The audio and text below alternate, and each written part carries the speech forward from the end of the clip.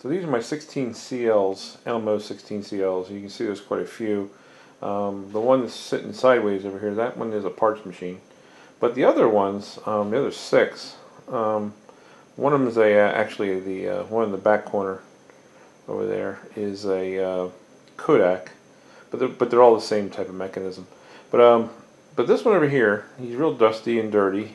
I don't know what his status is. I'm not really sure. A couple of them have been worked on, but that one there in particular, I don't know much about it. So I'm going to take that one out and take a look at him.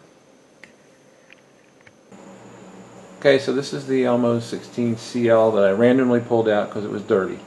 I figured if it's been dirty, it probably hasn't been used for a while. So, okay, so first thing is covers come off pretty easy. Let you see all the stuff inside, and we'll do a close up of some of that stuff. Okay, the arm pulls up out of the way. You also notice that this one in particular has got like a broken fin. So if I have a better one, I'll use another one if I have anything on my parts machine. But we're going to undo the little screw here, and that will reveal the bulb. And you're not supposed to touch those with your fingers. You have to use gloves or some other method of holding them, but I'm just going to show that. Sometimes in the back of these cases there's an extra bulb sits right in there, but this one doesn't have one. So I don't have a spare bulb for this one. It does have all of its fuses, spare fuses here. Then down here is the exciter bulb right here, and then the other thing about this one is that I noticed is that one of the screws, let's see, is actually that holds on this front panel right there is obstructed by the roller. So that one of the screws that holds it on that lower panel. I've got other ones of these, and they don't work that way. They're different than this.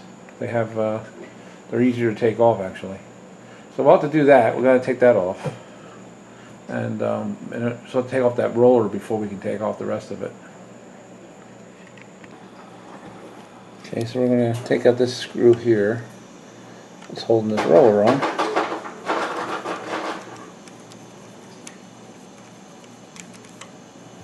So right below it there is a screw. There it is. And we'll go right to that one. Should be able to get it in there and pop it out. So the screw's been removed right there. And we'll get the one on the bottom. This is the one on the bottom. He's easier. A lot easier to get out. Okay. And take off these knobs, which luckily just pull off. And we still have one other little contention, and that's the handle right there. Now these take a 2.5 millimeter Allen wrench, and the way you get them out is just to put it down through the center here, and you twist it once you get it in there.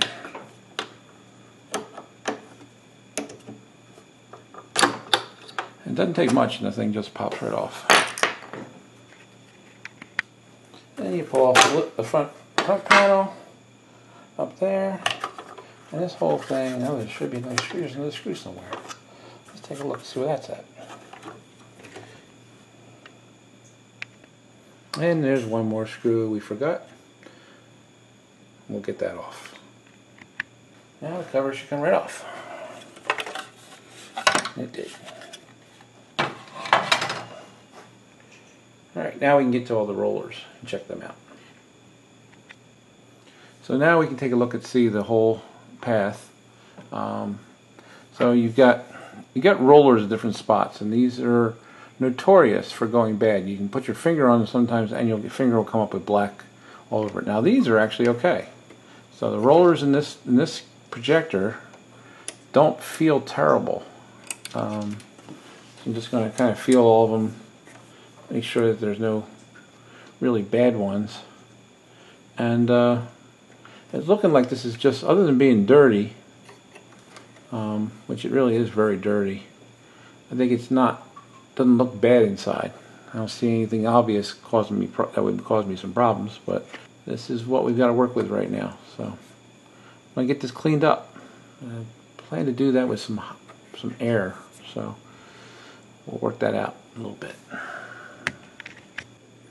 You really can't tell how dirty it is until you get put a nice bright light on it and then just start looking around. It is super dirty. I don't know where it's been, but it's pretty dirty. So yeah, it's been left in bad places, I think. I don't know. It may have been me. I don't know. Who knows? I mean, because where I had it in the garage, in the basement for a while, with all the other projectors. So it's been in storage for a while. So it definitely picked up a bunch of dirt. So we gotta get that all cleaned out. That is not even close to acceptable. And we'll do some lubrication as well while we're here. So that's what we'll do. That's what I plan to do. And we got to try to look in the back now, see what that looks like. So here we are in the back. You got the. It's neat how they set this up. So they set it up so you can adjust the voltage of it. So you can see it's actually set for 120, which is US. You can set it down to 100 volts, which is a Japan standard, incidentally. I don't see whether it does 220, but maybe there's a way of doing it. There is a thing about looks like a belt placement for 50 hertz or 60 hertz over here on this sticker back here. So that's interesting. So that would be probably with moving the belt to a different position because it's in the 60 hertz range right now. Looking down inside there. So I don't know if you can see it from where you guys are at. Find it in the camera. You can see it's on the left pulley. So it's 60 hertz. So yeah, not a lot to see here, unfortunately. But circuit board down there. Assuming it's the sound, something to do with the sound. Yeah, so that's it so far. That's what we look at. It's actually pretty clean back here. Actually, I saw a little bit of dust, but it'd be good to have the cover open so I can get stuff out of it. You can blow stuff out of it. Okay, so down inside here, this is the gate, and this is where the film path runs through. And then what happens is when you mechanically it goes in and closes up the gate and starts to engage all the rollers and things like that against the film. So this whole thing comes out. You push on this little lever up top there. You see there's a little like a spring, and the whole thing folds back and then pulls out, and you got the whole thing right there. And this is where you can get back in there and clean easy. Another thing too you can do is you can pull out this spring loaded, and then the whole lens will come right out. I'm doing it with one hand because I'm holding the light at the same time.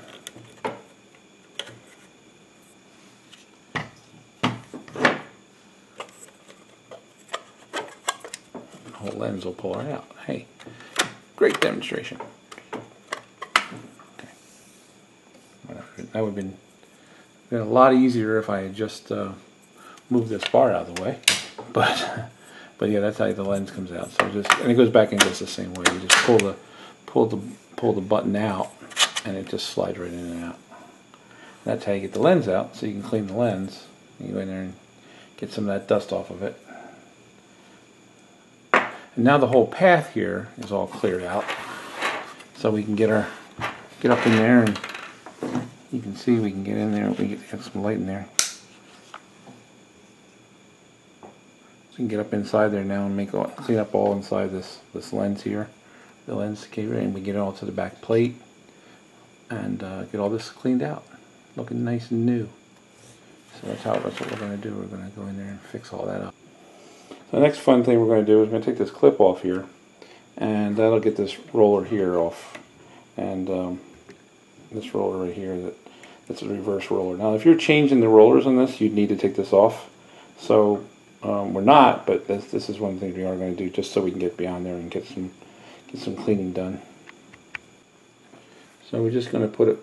What we're going to do is just put a screwdriver in here, and you just twist it, and the clip just will snap come right off. You see, there's the clip. And then we can just lift up on this whole bar.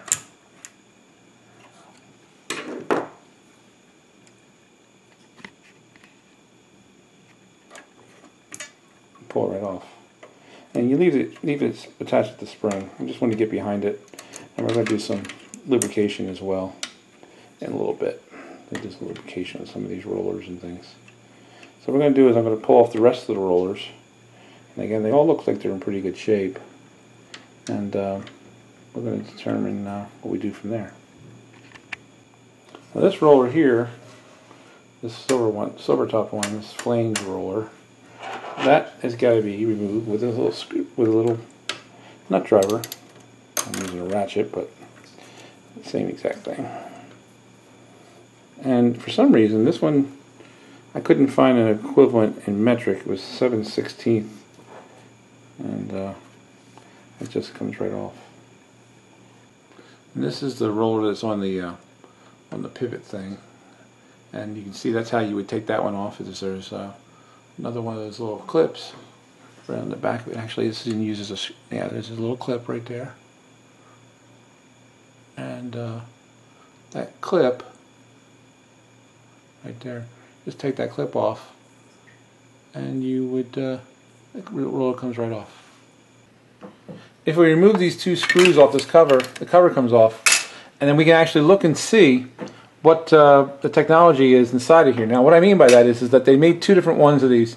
They made one that had a smooth surface on here, and it was actually like a rubberized surface that the belt rode on. And then they had the second one, which uses a belt that has grooves on it, and then basically it rides in the gear like a gearing system. So this is the best one of the two to have, and you can actually get a kit to change from the other style to this style on most of these. So we're going to leave it just like it is because it's in good shape. Also check the belt for being having some flexibility to it, and it's all in the right places on the cogs. But yeah, this is in good shape. We can just leave this one the way it is, and we'll move on to other things. And we're back. Well, it's been an interesting couple of days since the last time you saw the shot I took before. It was a very dirty machine, and I figured out why it was dirty. It was the first machine I bought. I bought it in the 90s. I don't remember the conditions. I think it was an eBay purchase, but I don't really remember exactly. But I bought it in the 90s, so it's been around for a while. I've had this machine for, a good 20 years, 20 plus years.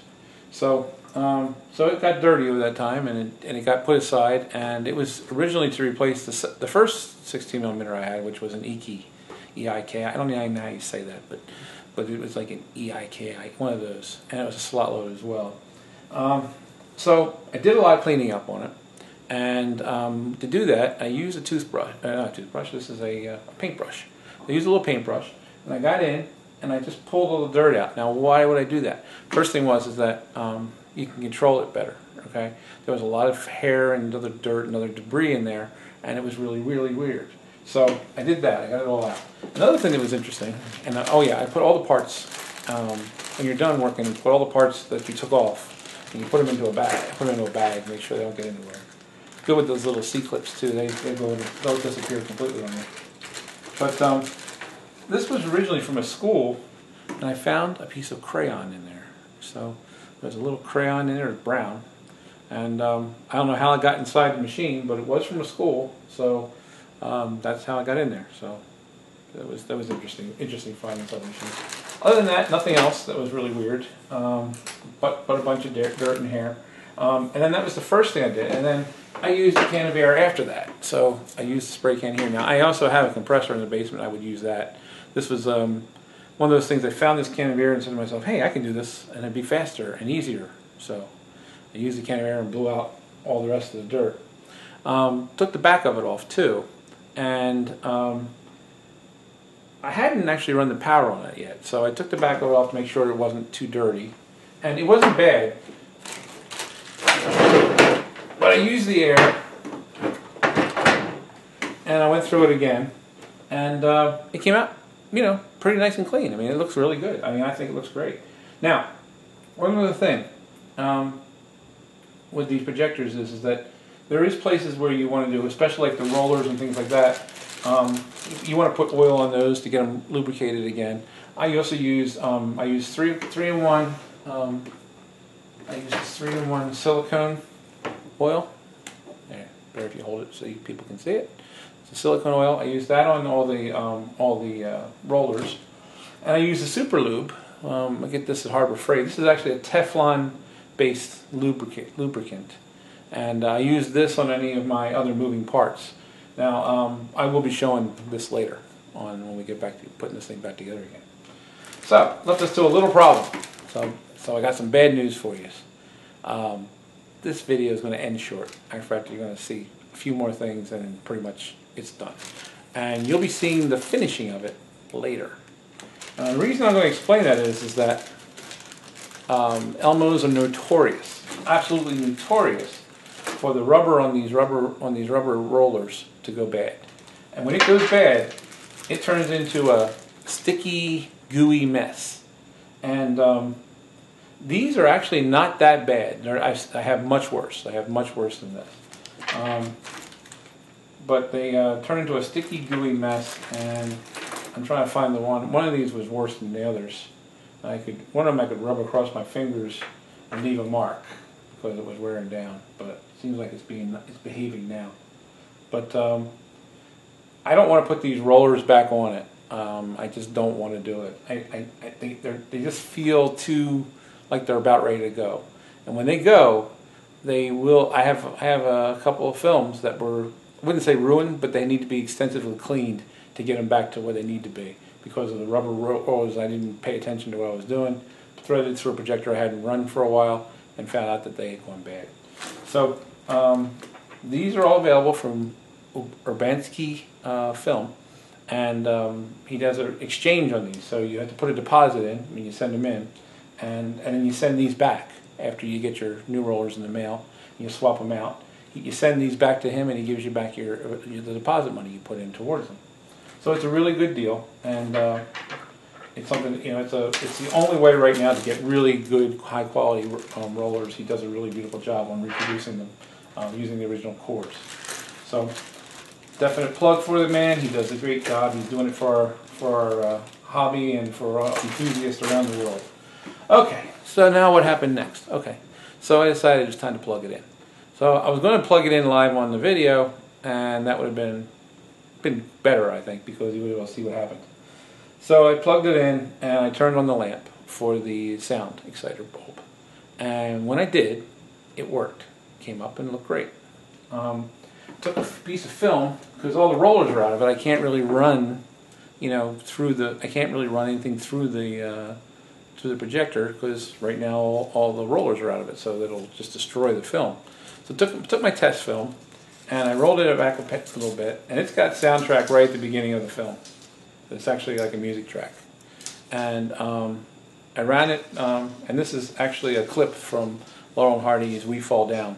And that is one film I can't find. So if anybody's got a copy and wants to part with it, I'm looking for that one.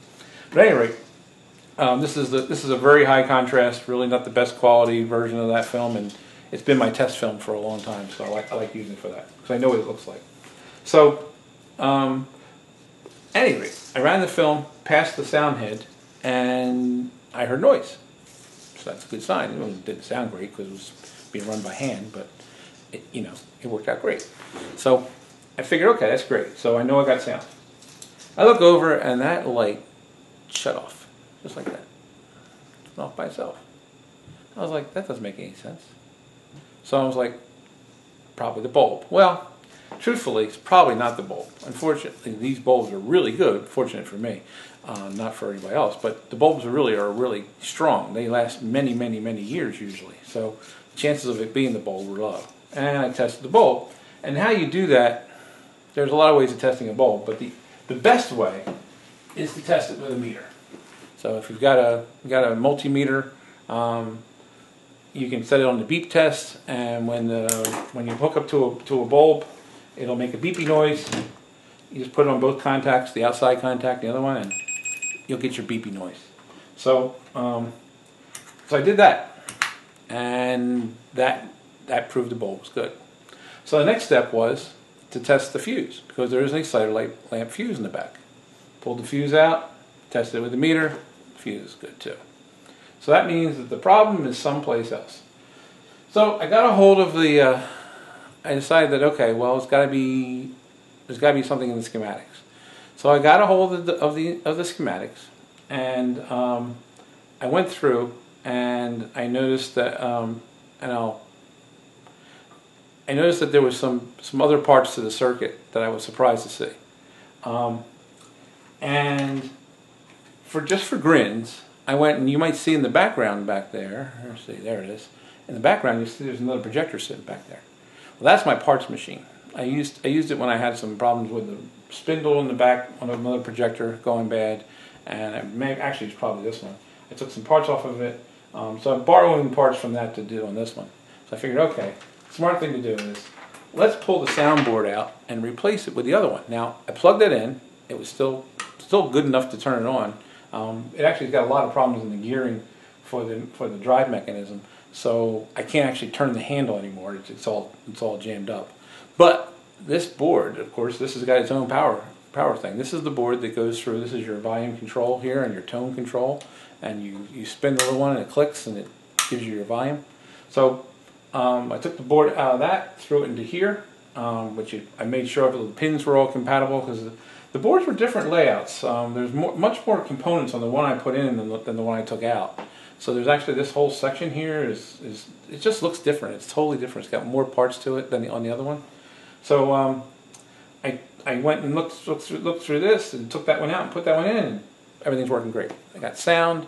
I hear noise from the amplifier. I mean, everything seems like it's running. So, and the light comes on, which it didn't before. So that means there's something wrong with this. Now, another video, I'm going to go through this. Hopefully I'll be able to figure out what's wrong with it, because apparently I've got another projector in the other room, which I did test a while ago when I first got it, and it's got the same problem. It's got no sound, and it's from the exciter light not coming on. The exciter light lamp is not a very complicated circuit, so I'll be going through that in a separate video, talking how to fix this. I assume you can probably buy these that would function. I'll bet there is a way of getting a hold of a new one of these that works. But the reality of it is that this is not very complicated. Okay, the exciter lamp circuit's really simple. So there's only a limited number of parts. Now, can I get the parts? That's another question.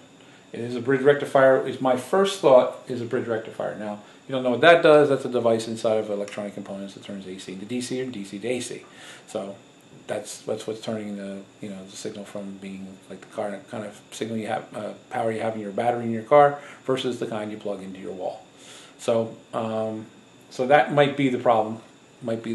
I've seen that's a common problem with other devices that I work on. I'm known for working on pinball machines. So yeah, so that's what it could be. It's known to happen on those, and that would definitely work that way. Also, these capacitors here, these capacitors are at least 25 years old, I'm guessing. So I can't imagine that it couldn't be those two, because those capacitors, and there's not many in that circuit. So it's common to do to change those kind of things out anyway. It's called recapping the board. So I'm thinking is bridge rectifier, capacitors, and then test resistors to see if the resistors are still holding their values. And I think we got it. I think we'll have it figured out, because there's not much more than that. I think there's one transistor in the whole lot. We can check that as well. That can be tested as well. So another video, see hopefully how to fix this board. That'll be my goal anyway. So for now, I'm going to say it's over. Yeah, I'm going to say we're done, because I don't have rollers. So I'm going to need to get the new rollers from Larry, and not in the budget for this week. So we're going to put those get those rollers ordered, and we'll come back and we'll do another video on the reassembly of the machine, and we'll do a separate video on the board repair, which we'll carry separately. So look forward to 2 more videos.